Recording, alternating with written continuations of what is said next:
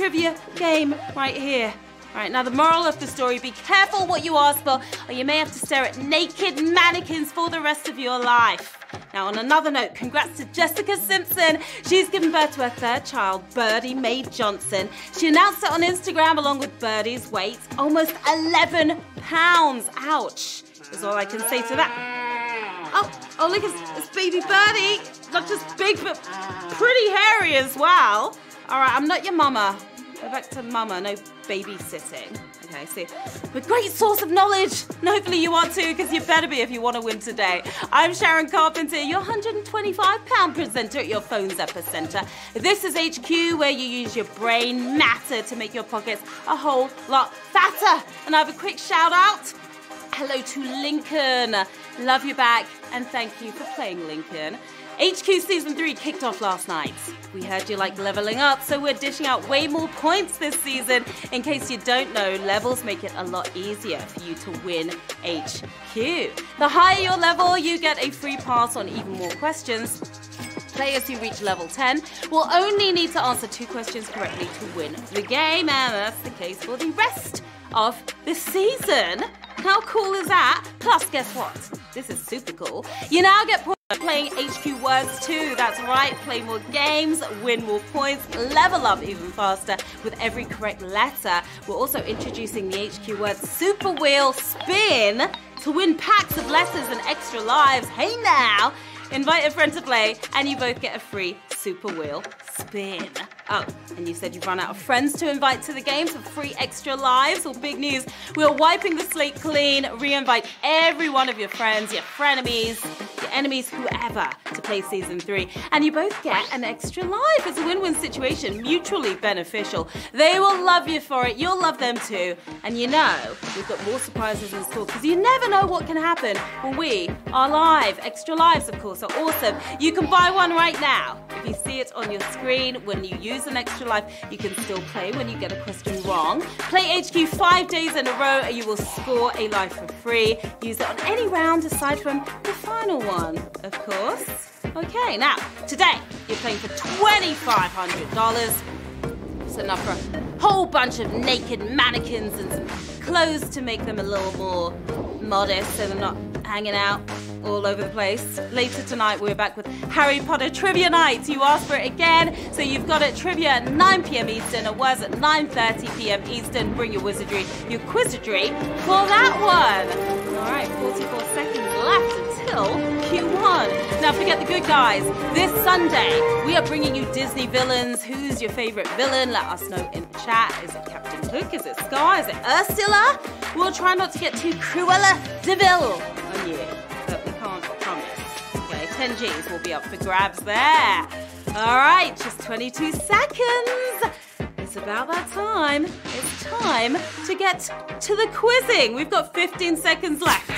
14, 13, 12, 11, 9, 8, 7. You can count along. Come on, let's do it.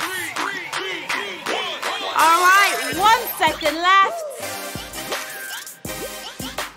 Super excited about this one.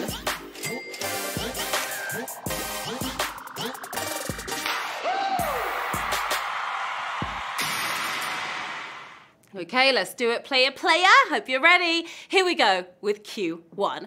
Which of these is most likely found inside a light bulb? Filament, buried treasure, convenient parking.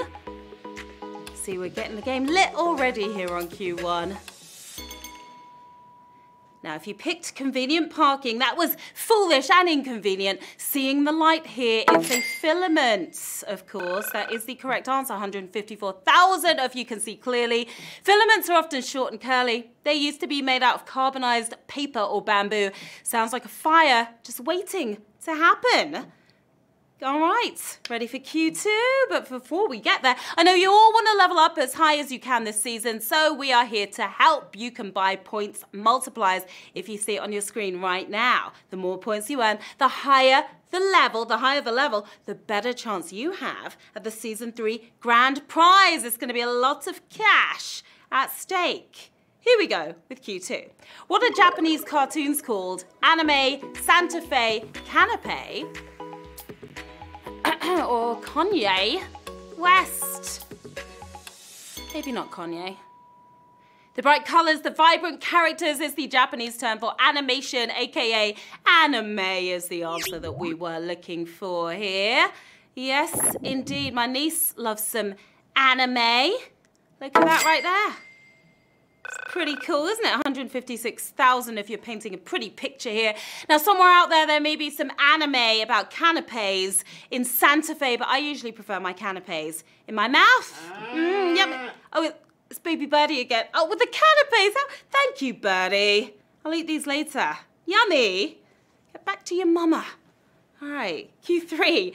What show's new trailer for its third season opens with an 80s ballad by Motley Crue, Game of Thrones, Arrested Development, Stranger Things? Are you an 80s baby? Yeah. Now, if you didn't pick this answer, you're off to the upside down, I'm afraid. Finally, it's here. The only other season 3 that matters is Stranger Things. Stranger Things, of course, one of the best shows on Netflix. At least someone's happy I'm home. Did you recognize that song by Motley Crue? Yeah. All right, 114,000 of you did, and you're excited about the new season. Now, the trailer kicks off with Motley Crue's 1985 hit Home Sweet Home. Not so sweet when the Demogorgon is around. Not very sweet at all. Q4, which is not one of the watercraft included in the board game Battleship, Submarine, Aircraft Carrier, Corvettes. Have you played Battleship before? A lot of you battling it out in the game right now. If you went for Submarine, you just got sunk. Yes, it's a ship, but not in this game. A Corvette is the answer we were looking for. 131,000 of you speeding forward with the top down. Originally a pencil and paper game, it later spawned a plastic version, a video game which did have a Corvette in it, and a really sucky movie starring Rihanna. Love Rihanna, but not the movie.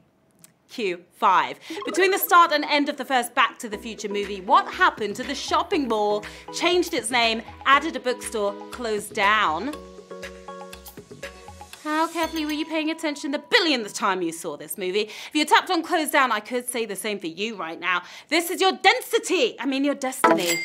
It changed its name. You know the name of the game. Oh my goodness, that was a tough one. That was a brutal question. 66,000 of you made it through. You have a bright future. The Twin Pines Mall had 2 pine trees, but when Marty goes back in time, he knocked one down. Back in the future, it's now Lone Pine Mall, as you saw right there. Q6. What profession is most likely to benefit from the Maillard reaction? Chef, stunt pilot, photographer. Hopefully you have the right reaction to this question, the right answer too. A stunt pilot could benefit if he's eating on the job. Toasty brown goodness is a chef. A chef. The Maillard reaction, yes, 43,000 if you got that right. That was another brutal question right there. When amino acids react with sugars at high temperatures, it creates the nicely browned reaction. Bread, marshmallows, meat, whatever. We all benefit, not just the chefs. Quite delicious, I'd say. We're halfway, it's Q7. What gemstone comes in every color except red? Because when red, it's called a ruby. Garnet, sapphire, topaz. Oh, I know about my precious stones. The more expensive, the more I know about them. Diamonds are a girl's best friend, but we're pretty tight with this gem too. The usually blue beauty is sapphire we were looking for. Yes, indeed. Beautiful blue sapphire, 33,000 if you got that correct. Sapphires actually come in every other color of the rainbow, but when they contain chromium, they're red and they're rubies. How precious. Q8. Let's go. In The Great Gatsby, Tom and Daisy have the same last name as a famous real-life what? Hotelier, US president, astronaut. You've seen the movie, you've read the books. They were the Jazz Age's most dysfunctional couple, the Buchanans, perhaps related to a rather famous US president, I'd say. 28,000 of you knew that. Jazz dancing on to the next round. Some historians rank James Buchanan as one of the worst presidents ever. He went by the nickname Old Buck. Well, it could be a lot worse, and maybe it was. Q9. The earliest known version of the Hippocratic Oath mentions the name of what Greek god? Athena, Zeus, Apollo. Who signs the Hippocratic Oath? Well, you know, doctors sign it, don't they? If you went for Zeus, you just got struck by lightning here because it's actually Apollo is the god we were looking for. 23,000 of you signing on the dotted line. The oath also mentions Asclepius, the god of medicine, but the first name in there is his dad, Apollo, the god of healing. Q10. Which element of the periodic table is named for the creator of the periodic table? Mendelevium, Lawrencium, Rutherfordium. What do you know about that periodic table, though? It's hard enough putting together a table from IKEA, but who built the periodic table? First name, Dmitri Mendelevium is the answer that we were looking for here. 28,000 of you, well, actually 22,000 of you alleviating that question. Mendelevium is the first element that can't be produced at macroscopic quantities through neutron bombardment of lighter elements. Got it? Good. Q11, the penultimate round. In its last season, the sitcom Too Close for Comfort was called what? Even Closer. The Ted Knight Show, Three Close for Comfort. Was this ahead of your time? During your time or after your time? Even Closer will get you even further away from today's cash, I'm afraid. Here's some comfort for you, though, if you're close. It's the Ted Knight Show. You showed me what you got right there. 18,626 of you did. The Ted Knight Show was the second sitcom with that name, starring the same guy, Sir Ted. He was a knight, right? Okay, swords at the ready, because we are charging into the final battle. 18,626 of you left in the game. 766 using extra lives to get back in, and $2,500 in the bag today. It's Q12. Earth's greatest sheer vertical drop is the side of a mountain in what country? Chile, Canada, Nepal. Don't drop off. You're almost at the top. You would not want to find out this answer the hard way, that's for sure. If you slip up the summit of Mount Thor, you'll have 4,100 feet to go. Roughly 16 seconds to make out your will before you smack into the frigid tundra of Baffin Island. Well, where's that? It's in Canada for the win. We've got 15,050 winners. You smashed it.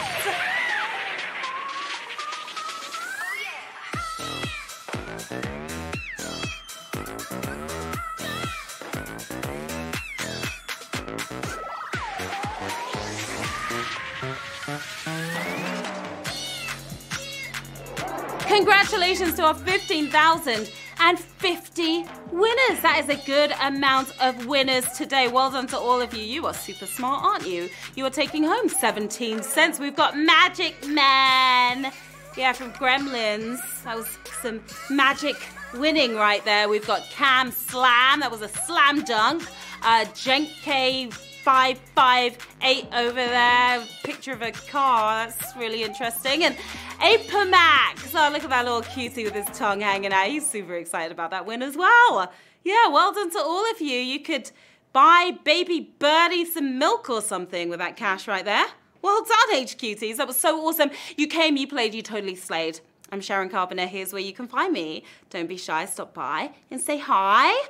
Don't forget, we've got Harry Potter Night starting at 9 p.m. Eastern tonight. Trivia, followed by words. How will you fare against Lord Voldemort? We will see tonight, won't we? Until then, have an epic rest of your day. See you soon. Bye.